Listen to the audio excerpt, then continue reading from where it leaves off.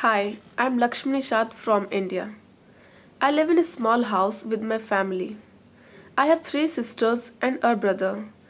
I'm the eldest of them all. My eldest sister Radha is a brilliant cook. Although we don't have proper kitchen and stove, Radha still manages to provide us a fair meal. Lalita and me work as domestic help in several houses. All this time our school Prerna has been our haven. Our teachers never let us miss our late mother. When I was 13 years, my mother died. My youngest sister was only 11 months. Now I must take care of my whole family. All my friends at Prerna are like my sisters.